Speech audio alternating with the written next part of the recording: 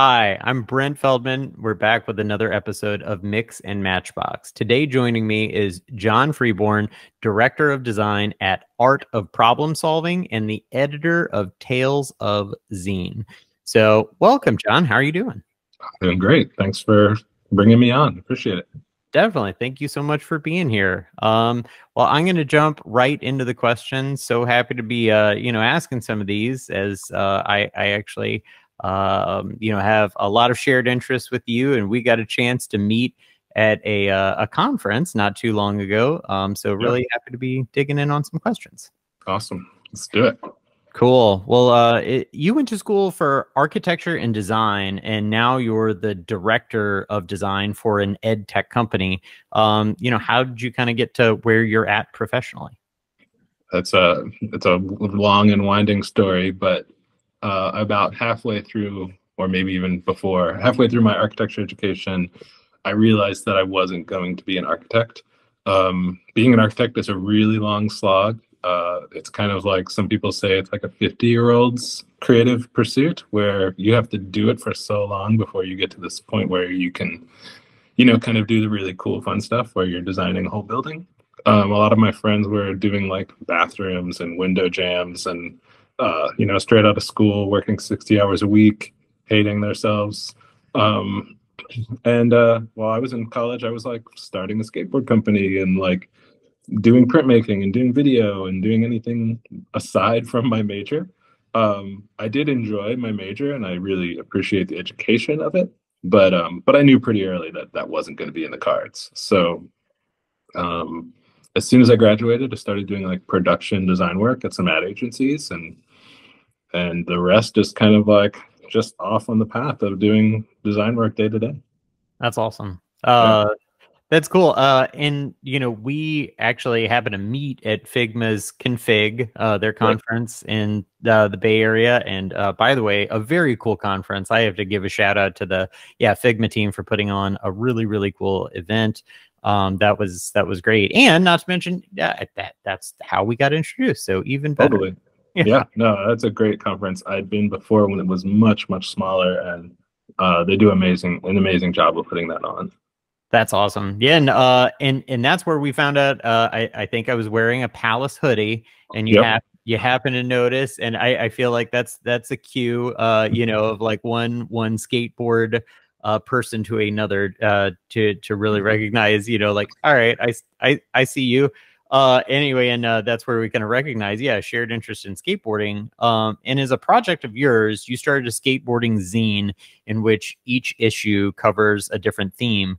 And so this is chicken or egg question. Was it skateboarding that led you into design, or design that led you into skateboarding? It's probably skateboarding that led me into design. I was always, I guess, like somewhat of a creative kid playing with Legos and, video games and I guess like very feeble attempts at coding. But, when you start skateboarding and you're surrounded by the graphics and the creativity that is skateboarding and the music and everything, I think it just infects you. And soon, I'm drawing logos in my notebooks and, creating zines not too long thereafter. And that community, as we were coming up, was really, really interesting. We had some really great zines from my area that were just like aspirational. Adam Wallacabbage was one of those people who was making this thing called Wonder Rolling News, which ended up in Thrasher a couple of times. I mean, it was just really high level. My zine was not high level. My zine was scrappy and pasted together, and but a lot of fun. And you just kind of you find yourself in that world, and soon, art school. Yeah, that's the thing. That's the Yeah, catalyst. right. It's the Yeah, gateway drug to art school. totally. Oh, that's awesome. Well, I happen to notice that that you share, sort of like weekly links on LinkedIn to design resources, and and in a way, kind of being a thought leader, or really just like somebody who wants to kind of get more of this information out there. And you're an adjunct professor, and your zine is really about sharing your passion for skateboarding. What would you say is kind of like the most important thing for you about putting those things out there and really sharing your perspective? I think just doing zines from like a very young age, and I think a lot of what we do in sort of skateboard world is like we're sharing and celebrating each other, and slamming your board on the deck when someone lands a trick, and it's kind of like it just becomes part of the culture. And when I was the links thing started when I was a manager for a small team. They were fairly green as a group, and I was just trying to find ways to like give them fuel for like their work, but also personally. So I started this little internal weekly links thing where I would find things that were relevant to their interests, whether it was like accessibility or UI or animation, whatever the thing was, and I would kind of feed everybody a link or two every week. But I would share them as an email so everybody could get them. And then I just kind of realized it's like, well, I should just put this on Medium or something because I'm creating this and it has this audience of 6, but maybe a few other people would find it interesting. That was like 7 years ago, and I've been doing it every week since. It's kind of grown and receded and grown, and at this point, people respond to it like pretty well. It's sometimes a little bit of a vacuum where you're putting these things out and you're like, is anybody paying attention? And then you get like a really nice Slack message from somebody about like, I love your links. I look at them every week. I do it at lunch and I really enjoy that. And I'm like, okay, so people are out there. They're paying attention. And for me, it's just like, I don't like things that come from just one creative discipline. I try to find things from across the spectrum, whether it's architecture, whether it's industrial design. There is usually some web stuff since that's most of what my day-to-day is like, but there are weeks when there's zero web or digital at all. It's just like cool packaging I found, or an interesting new technology, like some new concrete made out of potatoes. Who knows? Like it's always something, but I think it's what I do sort of naturally because I'm a curious person, and so I'm always like reading these things. So for me, it's almost I kind of do it for myself, but then I find other people find it super useful. So it's a double win. Yeah, it is really cool. I will say I really appreciate the diversity in your links as well. I am here not just in a comment on the sidebar, but tell you, personally that I like that. Like you feel like sometimes in design resources, like gosh, you get like a blitz of like there's AI everything, and you're like, okay, great, cool. Yeah. These are neat resources and they are fun, and obviously it's developing technology. But wow, the inspiration can totally come from anywhere. So I love the diversity, and I feel like that's the thing that like continues to like motivate and drive. So cool. Yeah, and I'm probably like you. I mean, I subscribe to a lot of different newsletters, and after a while, you start to feel like you're seeing the same 3 links in all the newsletters, and you're like, why are they like? Are they just copy and pasting from each other? Is this just like? I mean, yeah, it could be AI one week, it could be something else the next, but yeah, I try to mix it up a little bit more. Yeah. Oh, it's super cool. So on the other side of like, sharing info is basically like learning and being a seasoned professional in the design, like, realm world. What do you feel like is still kind of like left to learn? For me personally? Yeah. Oh gosh, so much. I am always trying to get, a little better at my job, which is, I guess, product design. That's sort of my main focus day to day. I would say someone who, didn't study HCI in school or didn't study even computer science, there's always like new stuff that I should be digging into. And at the same time, I'm also a manager of 6 people now, 7 people. I can't losing track. We keep growing. And being a manager is a learning curve as well. So, I'm constantly reading books about working with people, and designers are a little bit of a different animal. They're not, accountants. They have pretty wild differences in how they do their jobs. So, it's really just like I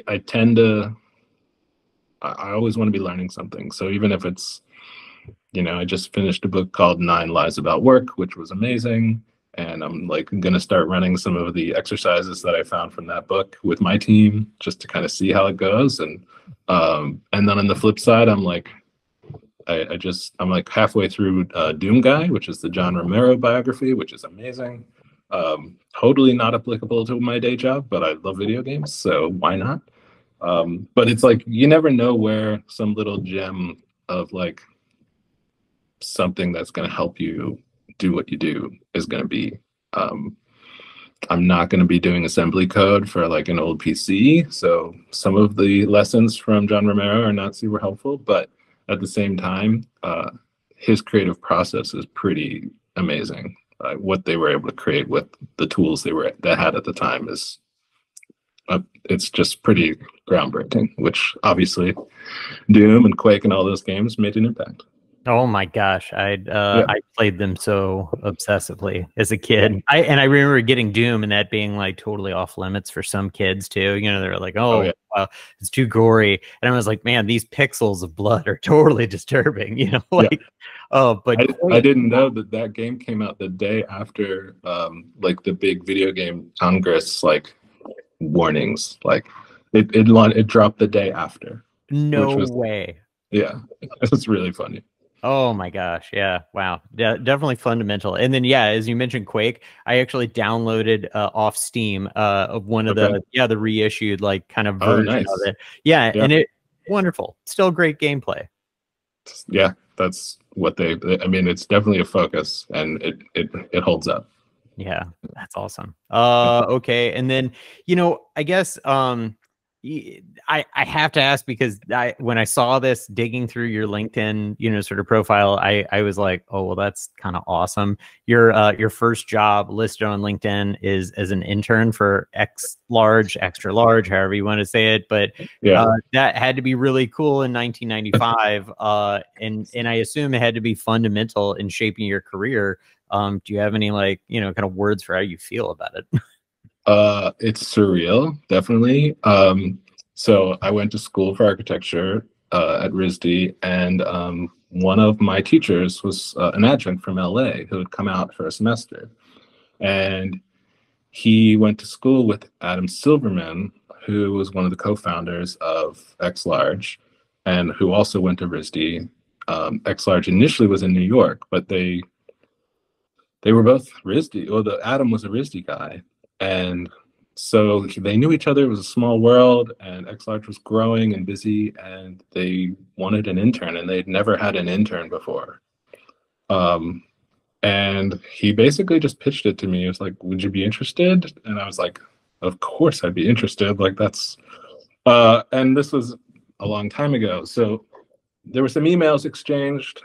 It was kind of like, yeah, if you're in LA, like, let's do this. And I was like, I don't live in LA. I'm in Providence, Rhode Island. But coincidentally, I was dating a girl who was from LA, and she was going back for the summer. So I basically just got in my car and I drove to California with the kind of loose promise of an internship, and then showed up and they were like, okay, cool. And yeah, I worked there for the summer. I was doing t-shirt graphics, like for the line, and then also doing some stuff for the store and sort of my architecture role. And yeah, it was kind of crazy. It was in Glendale, you know, just east of LA, and day to day was pretty normal, you know, like my boss Eli was like kind of ran the art department, and sometimes it was very random, like, hey, we're going to do this t-shirt graphic with X Large spelled in cereal alphabets. He's like, I need you to go to the store and get 5 boxes of alphabets, and we're going to make this. And I was like, okay, cool. And then of course there's no R in 5 boxes. So then I'm sculpting an R out of other letters and gluing them together. And yeah, total intern stuff, but like it was a blast and super fun. And occasionally the Beastie Boys would come through, of course, which was always a treat. But you know, I was like trying to be cool and like not lose my mind. And then one day out of the blue, Eli was like, you want to go over to the studio? And I was like, yeah, okay.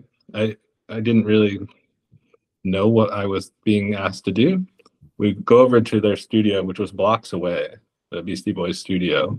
And they're just hanging out. And next thing I know, we're playing basketball. They had a hoop in their studio. We're playing 2-on-2 with the Beastie Boys.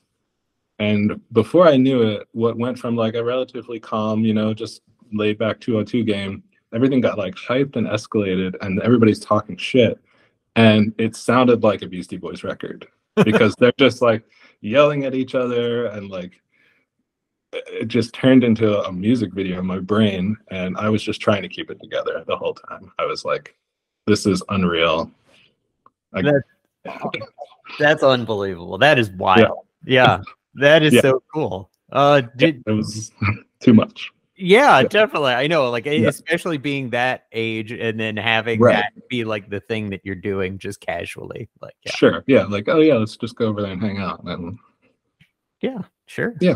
Normal. Just an afternoon in LA. No big deal. That's so awesome. Wow. Do you have any of the t-shirts like that you did?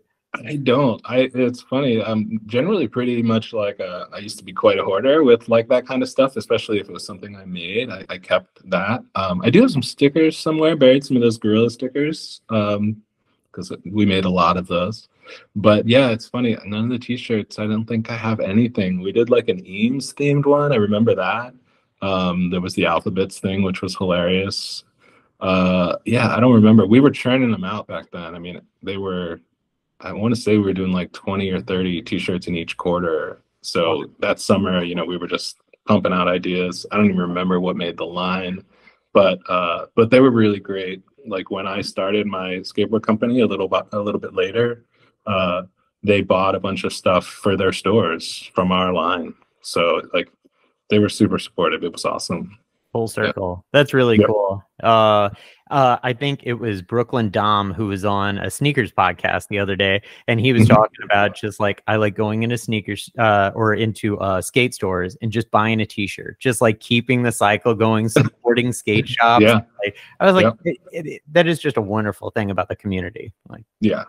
I mean, it was really cool of them. I think because we had done the big skate show in San Diego, and nobody knew who we were, but for us, a big order of maybe $5,000 or something was like, that was like, we actually wrote an order. Something happened here. Maybe we paid for the booth. But yeah, like they didn't have to do that, but it was just such a cool thing. That's awesome. That's really neat. Wow. Well, that is super cool. As for what you think about the world of skateboarding, it seems to have obviously a big impact on your life, but including sort of culture and art. What do you think it's done for you in terms of your professional career? I know you've kind of painted a picture of how it influenced obviously your internship or other places, but I mean, like, maybe in a broader picture.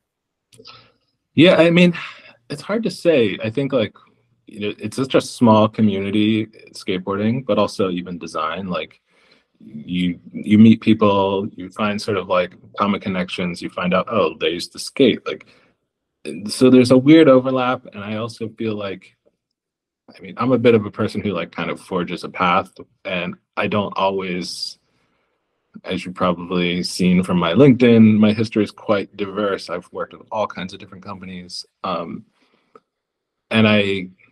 I'm willing to kind of put myself out there into spaces that maybe some people might not do that. It's worked out for me. I've worked at some really cool companies, worked for some really amazing brands. And I do think something about just like the willingness to fail miserably from skateboarding, of like, you'll throw yourself down a set of stairs 50 times in the hopes that maybe one of those times everything will work. I kind of feel like looking for a job is the same way. Like, you can't really worry about failing.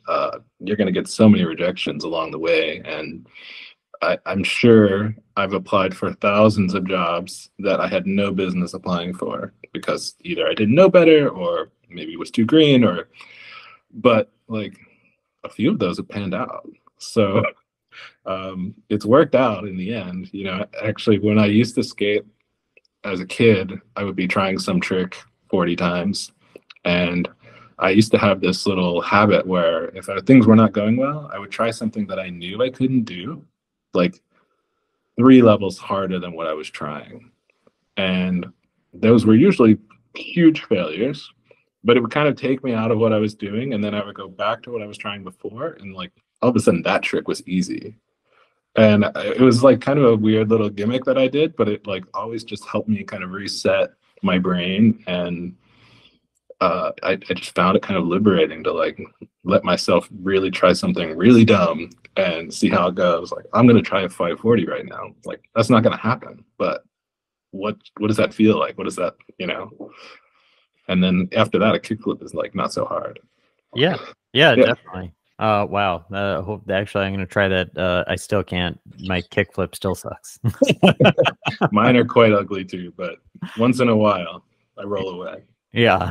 But I feel like it's funny. It's like, you know, it's definitely centered around skateboarding, but that's great advice. I guess you know, that's what it's done maybe for your professional career.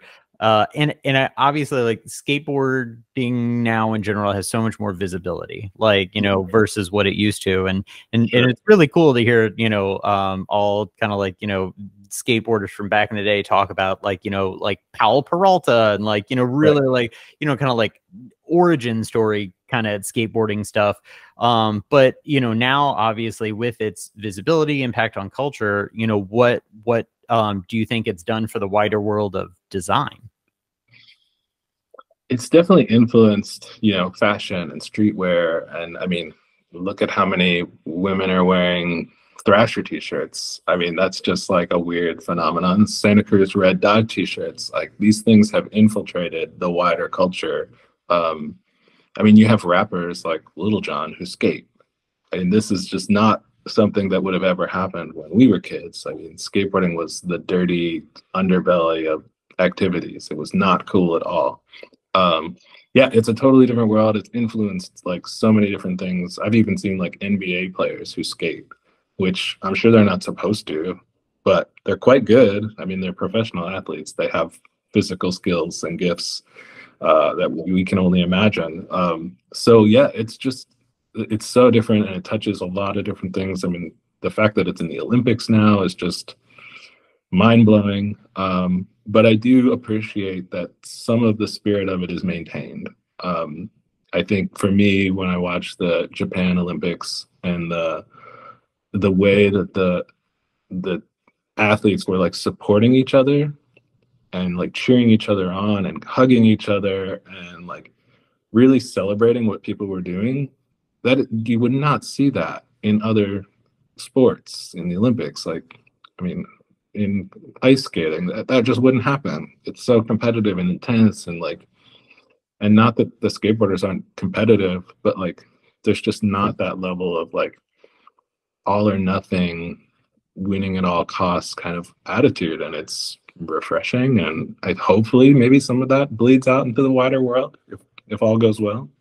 Definitely. Yeah, absolutely. The sense of camaraderie and you know, and kind of like togetherness and supporting, you know, just supportive in general. It's super cool to see. So yeah, that's super neat.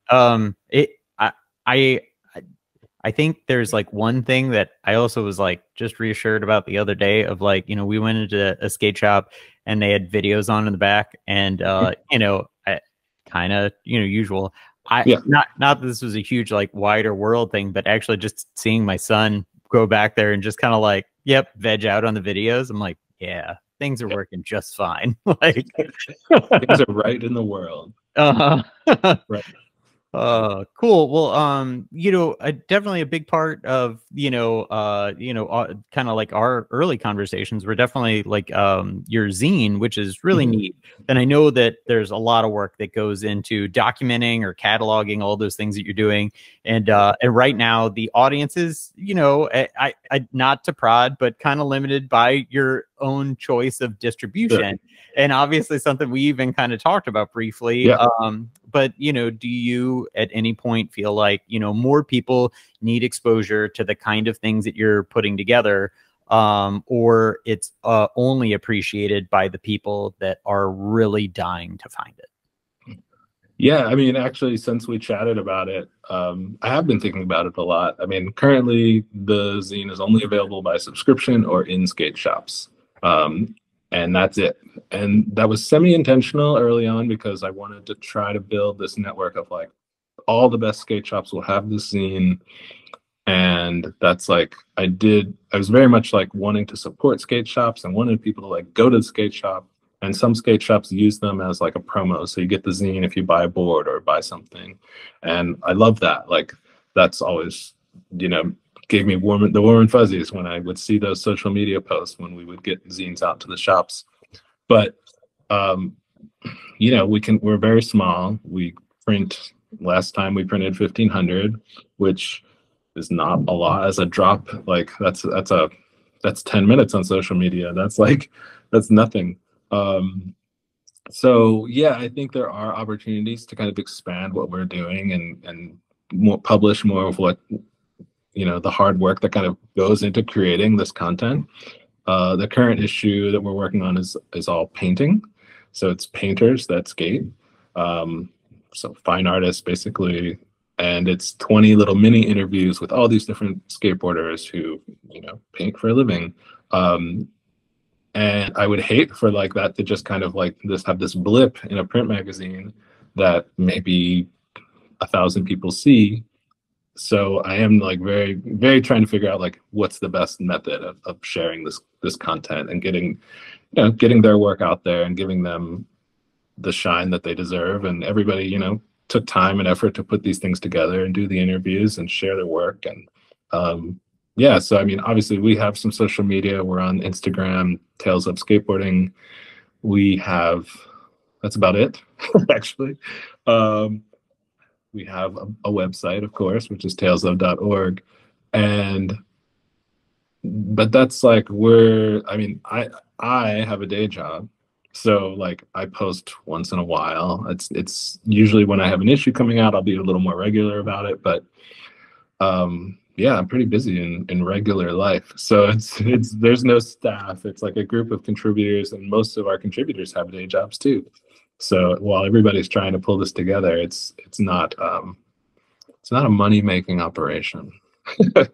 Fair enough. Totally a passion. It's really cool. And you know, I you know, from my standpoint too, like, you know, it's cool when you see people producing really cool things, and like, you know, sometimes you're like, oh yeah, it would be really nice if that existed in, you know, a larger realm. But yeah. I also think like there's something to exclusivity too, in a certain extent, you know, whether not necessarily to keep it to a refined audience so that only like, you know, but it's the kind of, if you know, you know, like the subtle wink of like, yeah, yeah, you get it. Yeah.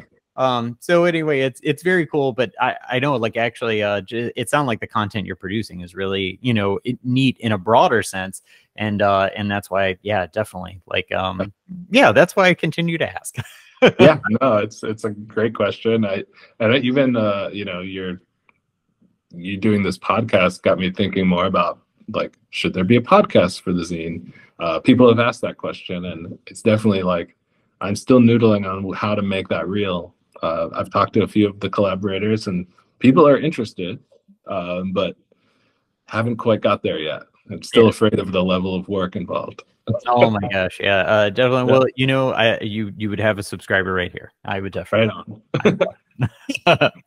All right, cool. Well, then I guess this actually just leaves one last question, which is, do you have any plans for upcoming issues that you can share? I know that you mentioned, you know, about the, you know, painting, or are there, you know, sort of any like interviews or pieces or, you know, anything that you're kind of like dying to put in a future issue? Yeah, I mean, there's a lot of ideas floating around, and really each issue is kind of curated by a different person. So they bring their perspective to the table. So we have kind of a short list of like folks who have already said, yeah, I'm going to do it. Just getting them nailed down to actually do it. So Ben Horton, who does Slave Skateboards, he's going to do an issue. There's a photographer named Willow who's out of San Diego. He's going to do an issue. He's a younger guy, but amazing shooter, shoots for a lot of different people. There's a guy out of France, Sergey Vucic, who's a photographer and artist. He's going to do an issue.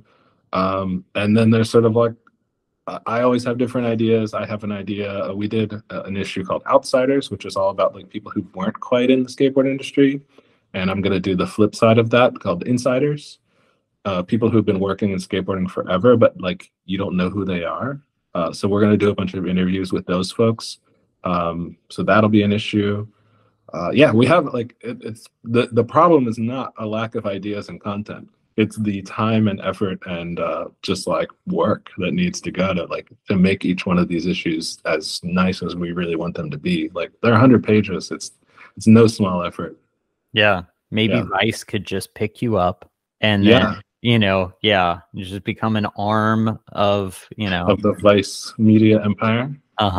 Yeah. Either that or we just need like a Vans or somebody to say, hey, what you're doing is cool.